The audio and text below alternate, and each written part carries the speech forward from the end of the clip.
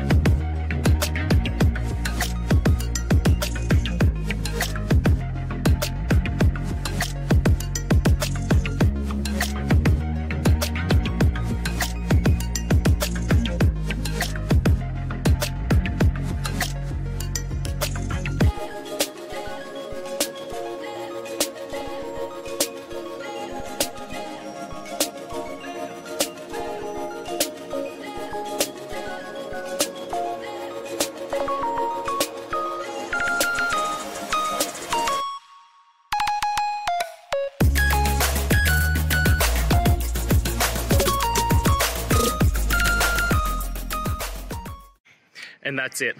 I hope that that's helped find the solution that you're looking for. And if it did, please, I'd appreciate it if you hit the subscribe button. Every time you hit it, it really helps. Now, I'll see you next time you need some technical help. And until then, have a good one.